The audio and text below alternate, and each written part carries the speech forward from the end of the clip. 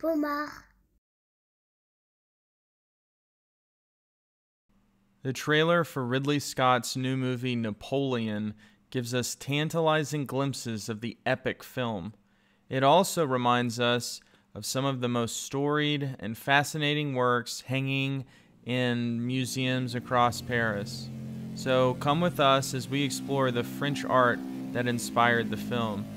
If you love art and Paris, like and subscribe for more content. Pommard. In these few shots shown in the trailer, we know that Ridley Scott plans to include the bombastic coronation of Napoleon. And why not? It was that day that the general not only ended the Republic in grand fashion, but he even outraged the Pope by crowning himself emperor. This was captured by David's The Coronation of Napoleon, one of the most famous paintings in the permanent collection at the Louvre. When it was first shown to Napoleon, the leader declared that the painting was a world you could walk into, thanks to its enormous scale and crisply rendered detail. The celebration took place at Notre Dame on December 2nd, 1804. David finished the painting 3 years later, and now, more than 200 years after the event, it will be on the big screen again as Scott interprets this pivotal moment in European history. One can't help but talk about Joséphine when you talk about Napoleon. While in real life, Joséphine was 6 years older than her husband, in the film she is played by Vanessa Kirby, who is 13 years younger than Joaquin, who plays Napoleon.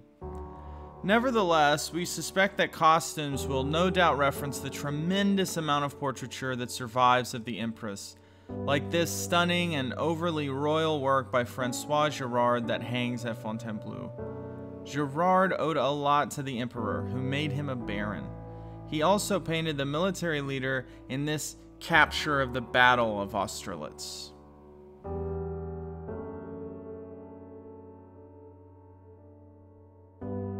The most obvious example of Scott's love for French art history is his recreation of Jean-Léon Gérôme's Bonaparte Before the Sphinx. The actual painting is a true masterpiece, one that blends the myth of Oedipus and the real-life grandeur of Napoleon into a work that spans millennia as it tries to grasp what it means to be a great leader. The man on the precipice of creating a new Europe looks upon a monument once overseen by a pharaoh. This is one French classic you can't see on a visit to Paris. It hangs in Hearst Castle in California, the mansion of a titan of industry whose life was parodied in the Orson Welles masterpiece, Citizen Kane. The Napoleon trailer shows that director Scott has made a film that draws inspiration from French art history, and that alone might be worth the price of admission. To read more about art history in Paris, visit pomart.guide. To see more videos featuring the stunning arts and culture in the City of Lights, remember to like and subscribe. And if there are any films you would like to see receive this treatment, tell us in the comments below. Until next time, au revoir. Pommard.